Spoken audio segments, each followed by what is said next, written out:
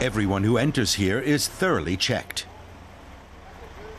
Each vehicle is recorded on video, and every container is electronically screened from the outside.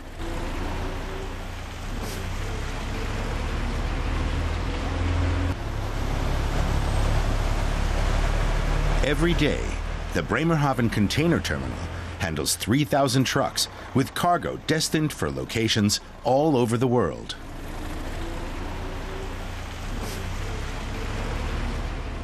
In the port security area, employees don't want to be recognized. The identity of the driver is checked several times. Information has to match the data from the container's sender. Then one final control.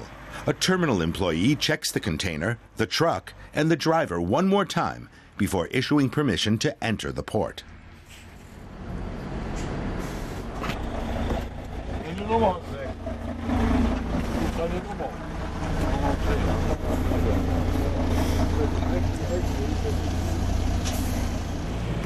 Harry Moens is responsible for procedures and security in the terminal area. We're here to approve the container and load it onto the ship. We don't want to know what's in the container. That's important for security because if I don't know, then I can't influence it in any way. And that's exactly what we want and what we strive for. The person who loads the container does know exactly what's in it. And that's the start of the whole chain of transport. It's to be hoped that the recipient who later opens the container receives his goods undamaged.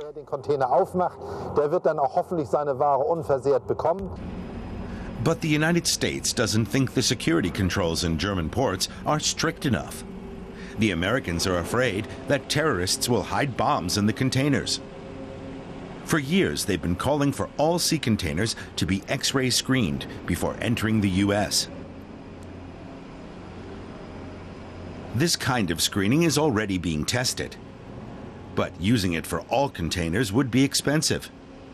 Experts say equipping all European ports with the technology for screening systems would cost more than 400 million euros.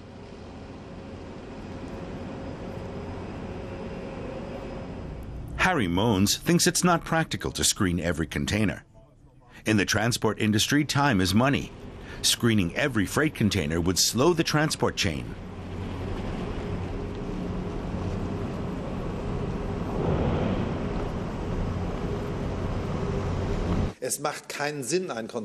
It doesn't make sense to scan a container 100% because the picture you can get with today's technology doesn't provide the desired result.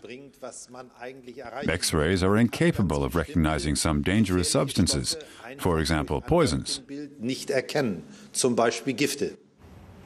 Ingo Boost from the Bosch company has a possible alternative. He shows us a box that watches as the container is opened and sees what's inside.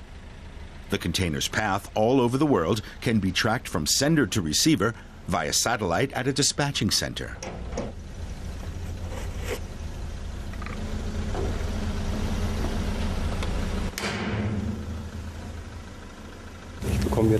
The opening and closing of the door is automatically reported, and motion in the interior is also reported. Such a box costs between 500 and 2,500 euros. That's because the boxes are produced in small numbers. It's a familiar situation in the car industry.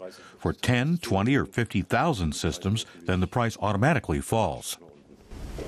This system is already in use in special cases. For example, containers with high-value item contents, such as computers or other expensive high-tech products. But who would end up paying for the universal use of such security technology? Ultimately, the recipient pays. The one who receives the blue jeans or video recorder from Asia will have to pay a premium for the special security that this container has received. And that's understandable. It's still not clear what security controls in Bremerhaven will look like in the future. In the end, politicians will have to decide.